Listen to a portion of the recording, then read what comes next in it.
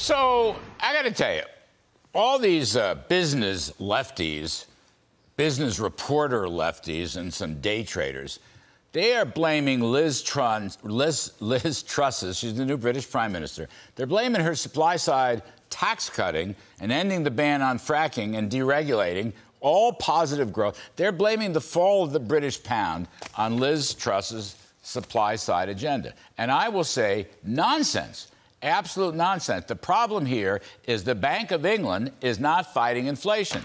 And the pound started collapsing, and they lost control of the pound, and they lost control of the British Treasury market, called the gilt market, last Thursday, when they only raised rates 50 basis points. The Federal Reserve raised rates 75 basis points the day before. And the Bank of England, the last two raises, 50, whereas the Fed, 75.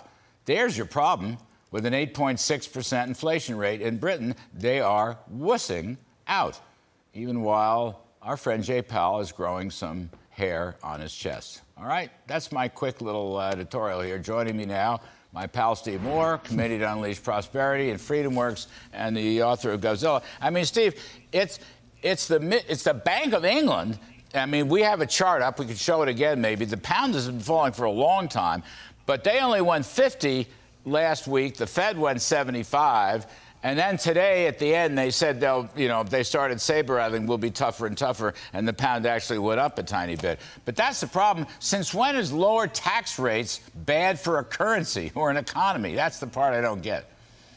Well put, Larry. Look, Liz Truss is turning into a hero. I had some doubts about her when she was first nominated, but she has been a superstar. I mean, it's hard to find anything not to like about what she has done so far. You mentioned the tax cuts. You mentioned by the way, she wants to take that top tax rate, Larry, from 45 down to 40%. Very much like what you guys did in the Trump administration in lowering our taxes, and that caused the economic boom and more tax revenues. This is a very sound policy. Britain's going to go from one of the highest tax rates now down towards the middle. That's going to attract capital. She's cutting 1% off of income taxes for all workers. Fantastic. Let's reward work. It's very related to your previous discussion with Kevin McCarthy. We've got to reward work and reward people for getting back in the labor force.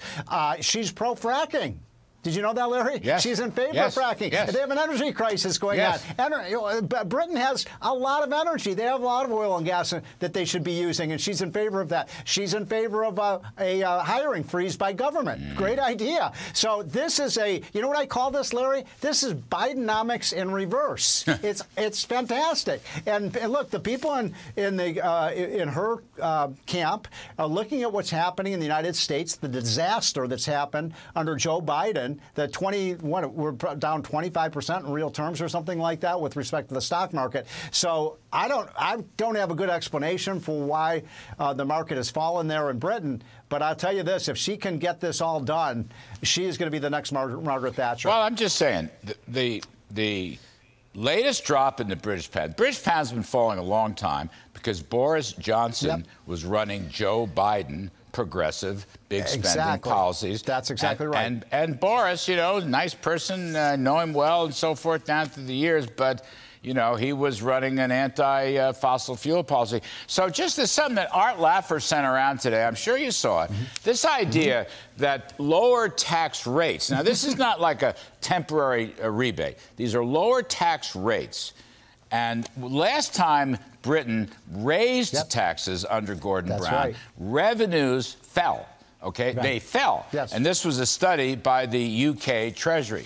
So don't tell me that the pound's falling because these tax cuts are going to be bad for the budget. They're going to be great for the budget. In fact, they're going to, in any dynamic analysis. That's the part that annoys me. You get all these it's so funny. The business media, with this network accepted, I'll be honest with you, the business media is very suspect. They lean left. I mean, I read an article on another network's website that said the reason the British pound is falling is because Liz Truss's tax cuts will help the wealthy. Really?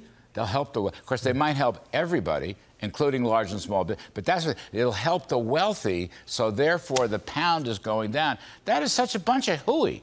If the Bank of America had some hair on its chest, it would be fighting inflation. That's what's happened. That's the problem. And I wanted to spend a moment on the show just to make this point. I don't want this. Our supply side is going to be great for the British pound. You said she's reversing Joe Biden. She's reversing Boris. Reaganomics is coming to the UK, right? That's exactly right. In a movie theater near you.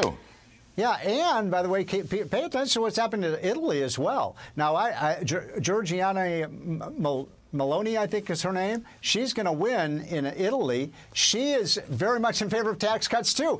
What's going on here? The Europeans are starting to maybe get it, that these woke left-wing big government policies aren't working. And on this side of the pond, our own leaders don't seem to get it, although Kevin McCarthy does. But I think it's an exciting new development. It's the first thing that I've seen in the last couple of months that I can feel like this is pro-growth. This is bullish.